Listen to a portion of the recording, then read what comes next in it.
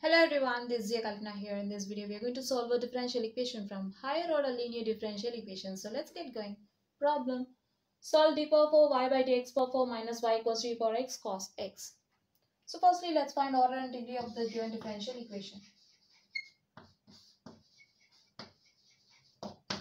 Identify the highest derivative here. D power 4 y by dx power 4 is the highest derivative. So our order will be 4 and highest power of the highest derivative is our degree is 1. Okay, now coming to the problem.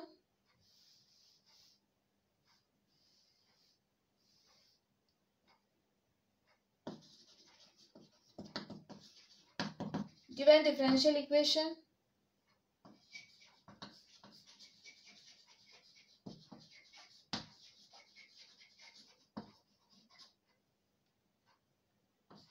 d power 4 y by dx power 4 minus y equals to e power x cos x. We know that d is a differential operator.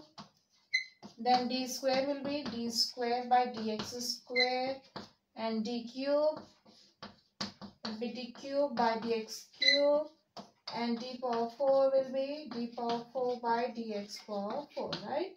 Now we'll write the given equation in operator form. So firstly, write d power 4 y by dx power 4 as d power 4 y, okay, minus y. Since d power 4 by dx power 4 is d power 4 equals to e power x into cos x. Now, take y common from these two terms, we'll get d power 4 minus 1 into y equals to e power x into cos x. Okay.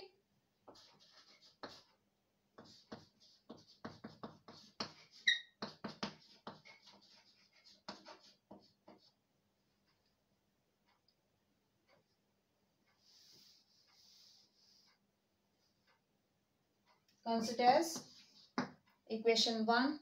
Therefore, equation 1 is in operator form. F of d into y equals to q, where f of d equals to d power 4 minus 1 and q equals to e power x into cos x. Now we need to find general solution to this equation, which is given by y equals to yc plus yp. Here yc is a complementary function, yp is a particular integral. We'll find yc using the roots of the auxiliary equation of the homogeneous equation of this or this given non-homogeneous equation. Simply by putting RHS to 0, we'll get f of d into y equals to 0, which is a homogeneous equation of this non-homogeneous equation. And we'll find yp using 1 by f of d into q. We know that the auxiliary equation of f of d into y equals to 0 is f of m equals to 0, where f of m equals to, we have f of d power 4 minus 1. Let's replace differential operator by m so that we'll get m. F of m equals to m power 4 minus 1. Then our auxiliary equation becomes m power 4 minus 1 equals to 0. Let's find roots now. We'll write m power 4 as m square whole square minus this 1 as 1 square equals to 0. Now this is of a square minus b square form. We can write it as a plus b into a minus b equals to 0. Now we equate each factor to 0.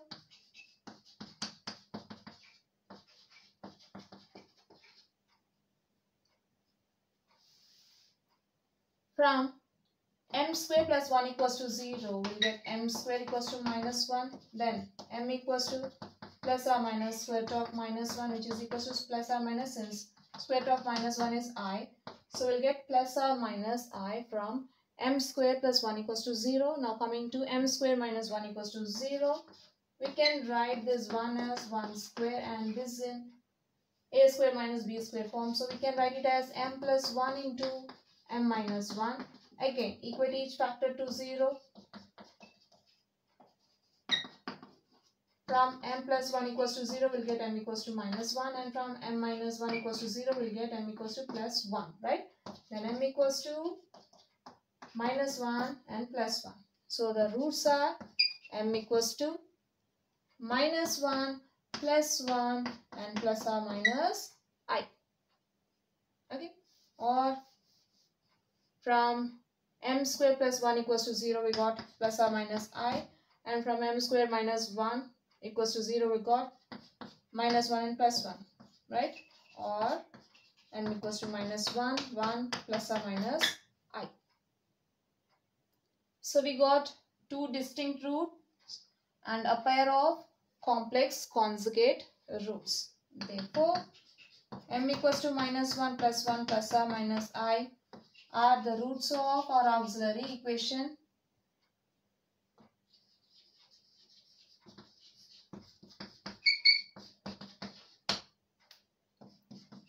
Two roots are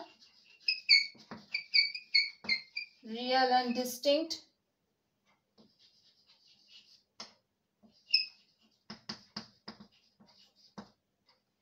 And this one is a pair of, and the other two are a pair of complex conjugate.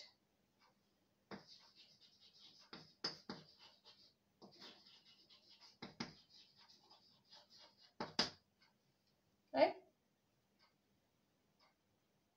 We know that when two roots are distinct, say m1 and m2 are distinct roots, then yc will be c1 e power 1 root into x plus c2 into e power another root into x.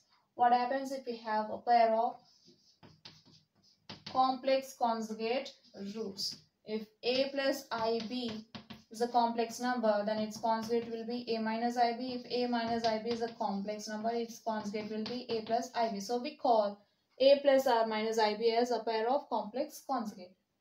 So here we are having m equals to a plus r minus ib. So we call a plus r minus ib as complex conjugate roots, right? If we have m equals to a plus r minus ib, then yc will be c e power ax into one constant. Already we have used c1 and c2, so let's take c3 and c4 here. One constant into cosbx plus c4 sin bx. Right? Now let's write our complementary function.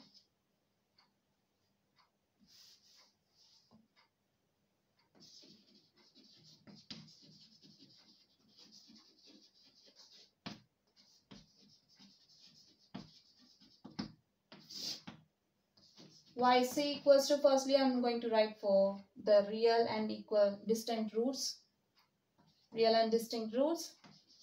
c1 e power 1 root into x plus c2 e power another root into x plus, now let's write for plus or minus I. Okay, here real part is 0. When real part is 0, we'll get e power 0 into x, which is equals to e power 0 into c3 cos bx plus c4 sin bx. Right? We know that e power 0 is 1, so we'll get 1 into c3 cos bx plus c4 sin bx, which is c3 cos bx plus c4 sin bx. Right? Now, let's write for plus or minus I. So, for b equals to 1, we'll get c3 cos x plus c4 sin x. Then yc will be c1 e power minus x plus c2 e power x plus c3 cos x plus c4 sin x. We got yc here. Let's find particular integral now.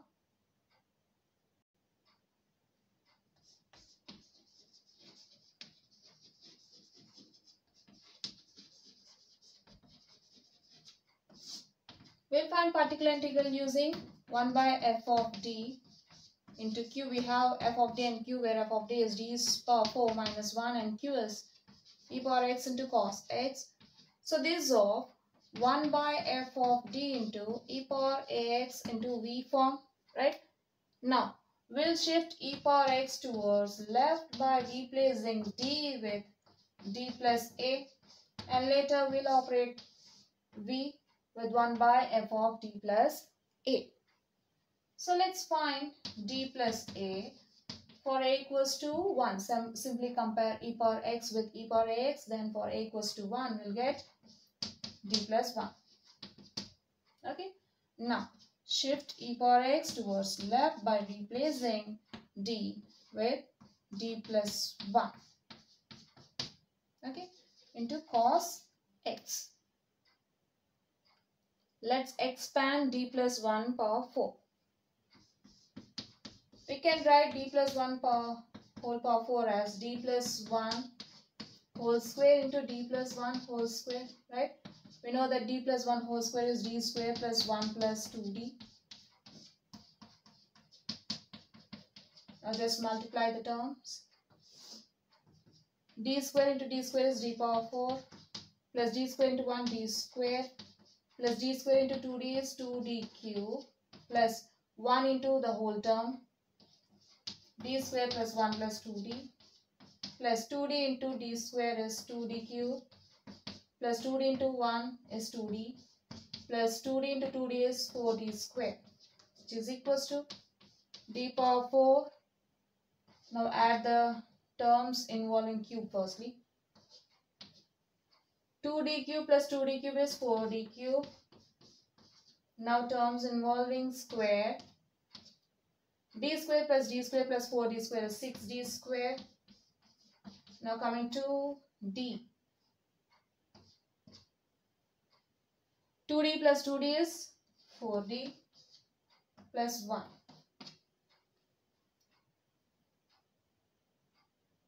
Or use Pascal triangle to find the expansion of d plus 1 whole power 4. Okay. We'll get d power 4 plus 4d cube plus 6d square plus 4d plus 1. Now coming to yp becomes e power x into 1 by d plus 1 whole power 4 expansion is d power 4 plus 4d cube plus 6d square plus 4d plus 1 minus 1 into cos x. Here plus 1 minus 1 gets cancelled. Then yp becomes e power x by 1 by e power x into 1 by d power 4 plus 4d cube plus 6d square plus 4d. See, this is of 1 by some function of d into cos bx form, or we know that we have 1 by f of d into cos ax form, right? So this is of that form.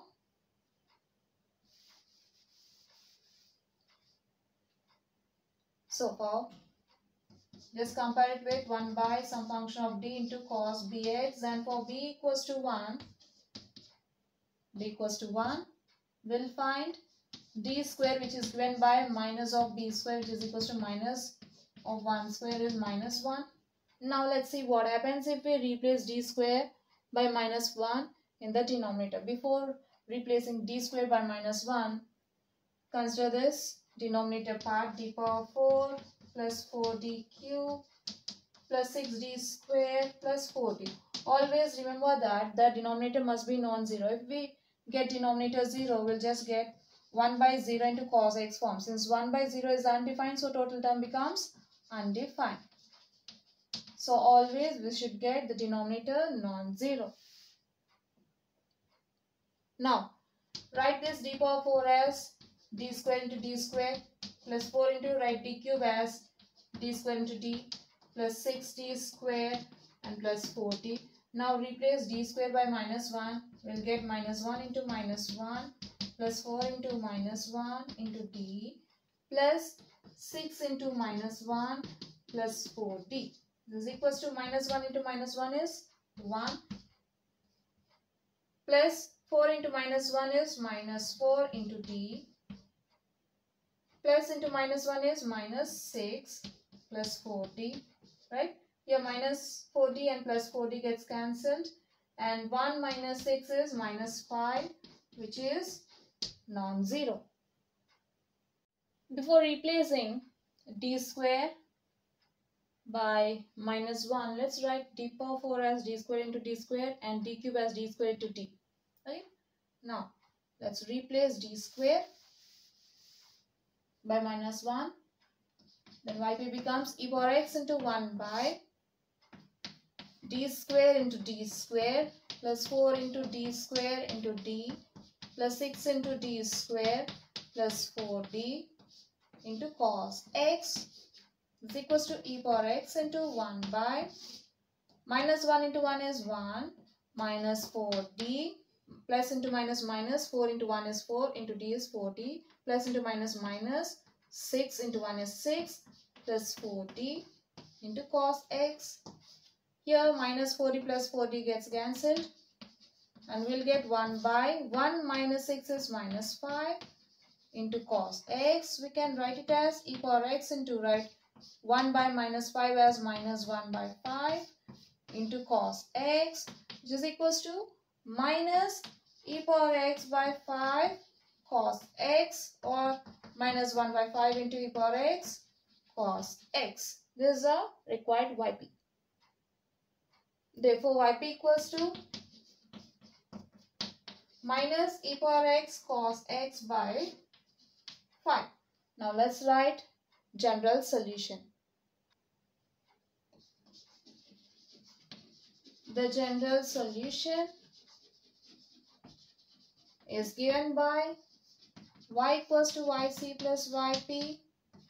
Then y equals to yc, we are having c1 e power minus x plus c2 e power x plus c3 cos x plus c4 sin x. And yp is minus e power x cos x by 5. This completes the problem.